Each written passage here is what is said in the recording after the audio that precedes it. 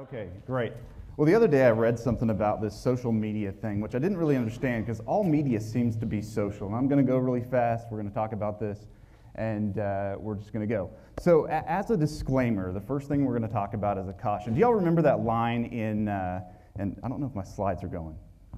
Okay. Do y'all remember that line in Talladega Nights where he says, with all due respect, right before he tells the guy that he thinks he'd lost his balls? Well, this is kind of like that. I just want to say that. And I mean no moral judgment on anybody. Well, except for Hitler. I really don't like that guy. He was a dick.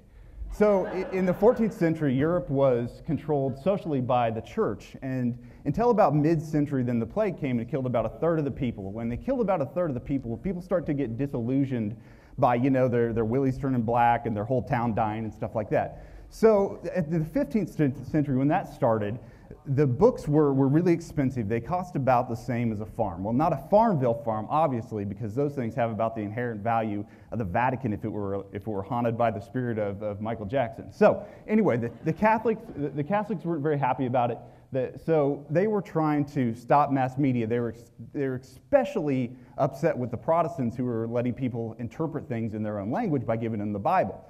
So when the Protestants started doing that, they were especially upset with that, and so as they were doing that, which sometimes personal interpretation is complete crap, right? So you had people who were interpreting stuff, and then other people were interpreting stuff, and then you had different followers, and it turned into complete crap. So let's stop for a slide and talk about how human power works, which is basically like a caramelized bread pudding. You have a whole bunch of different little pieces of soggy bread that come together into a delicious pan of warm goodness, and so that's kind of what power is about. So people put that together. Well, that power started to congeal in different kinds of things, like this thing called nationalism, which was based on ideas and geography and all this stuff like that, instead of on the central power of the church. So that was nationalism, and nationalism started a whole lot of wars. So it started a lot of wars, but it also kicked off the Industrial Revolution. The Industrial Revolution it completely increased productivity, but it also had child labor. And because they were cheap and they were easy to control, a good old Irish punch, get somebody right there. Well, those guys grew up and they had black eyes and they were upset. So what they did was started to create these political parties that were formed around these worker parties, like fascism. Well, fascism was embraced by Germany, who had been under oppressive treaties. And so like charismatic leaders like Hitler. Hitler was a psychopathic fuckhead who had racism instead of limbs, but what he did was pull together a group and started this horrific war with awful weapons. So after that war, the U.S. and Russia filled that power vacuum, and the Cold War was sort of like, and then what they did was they really wanted to be in each other's pants, but they were trying not to shove nuclear missiles up each other's bums. So that was basically the Cold War. So out of the Cold War, in the contingency of nuclear weapons, what the U.S. did was started to create these distributed computer networks so they wouldn't have to have everything blown up at once if you got that. So that was the birth of the internet and the third great knowledge revolution. So knowledge revolutions, what they do is they change scope. They change how we look at our identity.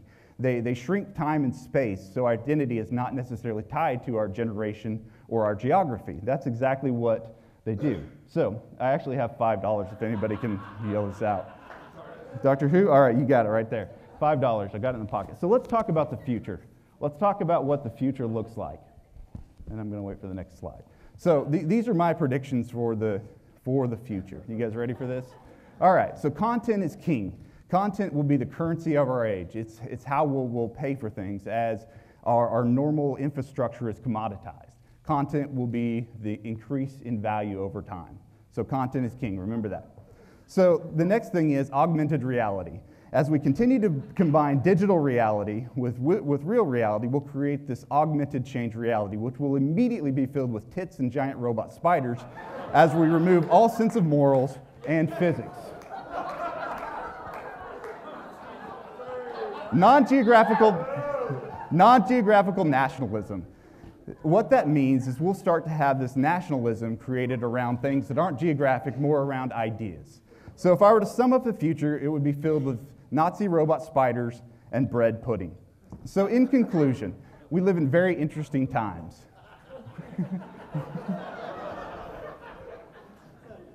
To say the least, right?